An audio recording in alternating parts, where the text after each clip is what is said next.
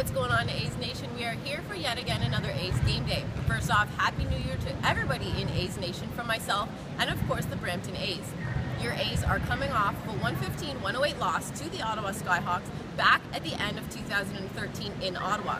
Tonight we are hosting the London Lightning, and this is only the second time that these two teams have played.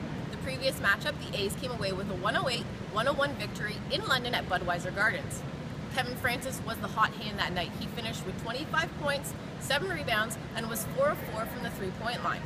Melvin Council added in 70 points, and Cedric Moody had a big triple-double with 15 points, 11 rebounds, and 10 assists.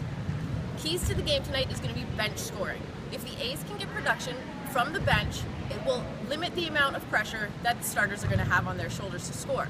If the A's can get a lot of scoring threats, not only from the starters and the bench, it will put the pressure defensively on the London Lightning.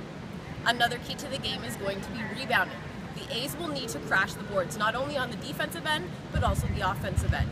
In the previous matchup, the A's were out-rebounded 54-45, 22 of which came on the offensive boards for the Lightning, which led to 23 second-chance opportunity points. The A's will need to keep the Lightning off the offensive boards to limit their chance on offense and limit the amount of times that the A's will be on offense, putting pressure on the Lightning defense. Your possible starters for tonight's game, which of course are always subject to change for the London Lightning: Tony Bennett, Maurice Bolden, Tim Ellis, Marvin Phillips, and their leading scorer, Garrett Williamson. For your Brampton A's, Melvin Council, Kevin Francis, Glenn Whitfield, Jamison Tipping, and Evalda Zabez.